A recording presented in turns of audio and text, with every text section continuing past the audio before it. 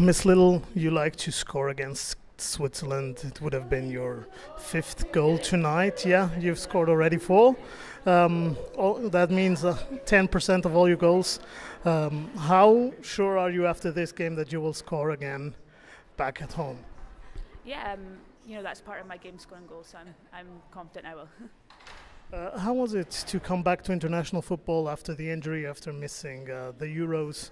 Do you feel comfortable in this team? Do you think it's still the right position that you're playing, the right formation that can bring out your strengths as much as the strength of your teammates?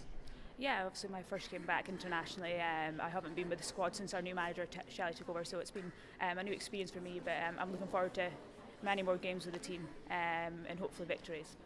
At home with Arsenal, you're doing all right, but still not as well as you were used to do before your injury.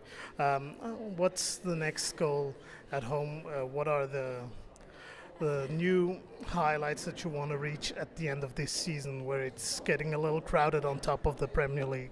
I think Arsenal are doing very well, actually.